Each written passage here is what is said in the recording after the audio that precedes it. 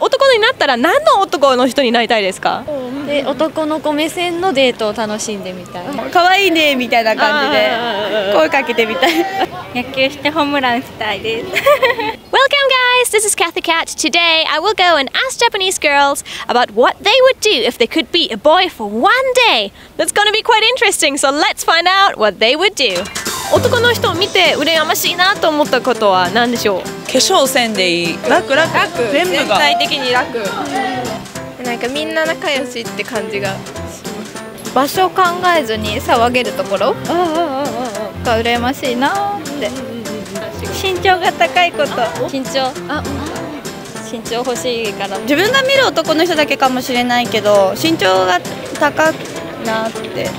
まあ女の人もできるけど、男の人でできるおしゃれとかパンツスタイルで似合うおしゃれとかいいなって思ったりします。かっこいいファッションとは結構あるから、女性だと似合う人とか限られてるからいいなって思う。じゃあ一日男の人になることができたら何しますか？スポーツする。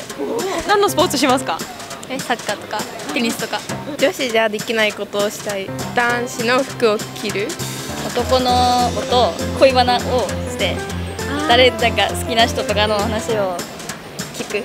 逆に女の子とデートで、男の子目線のデートを楽しんでみたい。なんかかっこいいことやりたい？なんかだと壁ドンしたりとかなんかあります？壁ドンだったりなんだろうね、ちょっと甘い言葉吐いてみたり。あ、極意？韓国が好きなので韓国人みたいになりたい。洋服とかは何着ますか？黒と白が多いんで、その好きな人がそういう系を着たいです。嵐みたいな。マジで。なんかかっこいいかクール系みたいな感じ。おしゃれな感じ。ナンパしまくる。キャバクラ行く。黒覗く。あれ行きたいさ、耳かき専門店マッサージ。男になったら何の男の人になりたいですか？あ、でも白人男性みたいな。外人あり？じゃあ黒人がいい。黒人はやばい。でラップかましたい。じゃあ何の服着ますか？スーツ。タキシードみたいな。佐藤健さん人のイケメン。イケメンがいいよね、やっぱイケメンで。なんだろう、髪の毛めっちゃモリモリワックスつけてめっちゃモリモリって感じ。洋服は男の子のショップに行って店員さんに選んでもらいたいです。キャバクラ行きたい。なんか肩組んで足組んでやりたいです。ナンパしたい。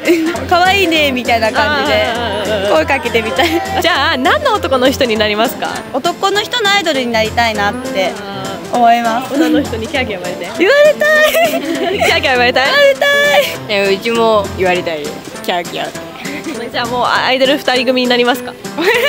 売れなさそう。みたいな。売れてるアイドルグループになりたい。思いっきり遊びたい。その日の朝から次の日の朝まで遊び明かしたい。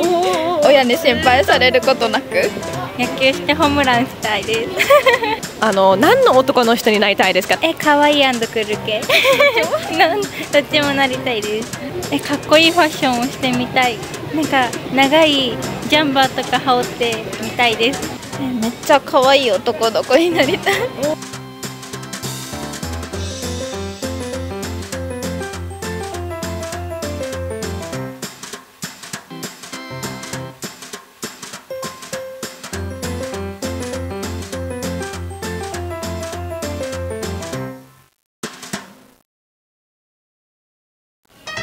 Well, one of the main things that girls want to do here is chat up girls if they become a guy for a day and dress up in nice clothes and maybe become part of an idol group. That's interesting. What would you do if you became the other gender for a day? Leave us a message in the box below. Bye!